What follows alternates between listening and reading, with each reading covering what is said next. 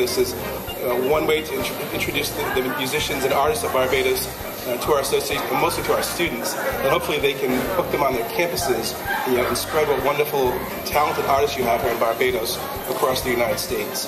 And also excited about the opportunity of doing some leadership exchanges, working with your higher education institutions in Barbados, and having some partnerships. So excited to be here, excited to have you folks come out to Nashville this year, and look forward to the rest of the time here. I acknowledge the contribution of UNESCO. I understand that you've received very valuable support, and I know that Ms. Alessandra Cummins is with us.